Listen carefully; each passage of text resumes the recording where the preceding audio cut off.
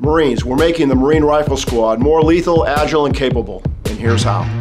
Currently, an infantry rifle squad is run by a squad leader with 3 fire teams, each composed of a fire team leader, an automatic rifleman, an assistant automatic rifleman, and a rifleman. The new 12 Marine squad will drop the rifleman and assistant automatic rifleman billets, appoint a committed grenadier to each fire team, and add 2 new positions to the squad headquarters, an assistant squad leader and a squad systems operator. So, how are 12 Marines more lethal than 13? Current squads are organized around 3 automatic weapons.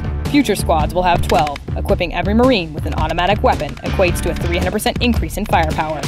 Let's meet the squad leader. A sergeant, who leads Marines and carries out orders issued by the platoon commander. An assistant squad leader. A corporal, who helps the squad leader with increasingly complex squad operations. A squad systems operator. A lance corporal, who integrates and operates new technology. 3 fire team leaders. Corporals, who carry out orders of the squad leader while observing and controlling their fire teams. 3 grenadiers. Lance corporals, who effectively employ grenade launchers. 3 automatic riflemen.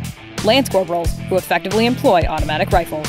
The squad will also be equipped with a MAWS, a squad-designated marksman rifle, a quadcopter, a Prick 117 Gulf radio, a Marine Corps common handheld tablet, and a squad rangefinder. To be clear, the mission of the Marine Rifle Squad remains unchanged: to locate, close with, and destroy the enemy by means of fire maneuver and close combat.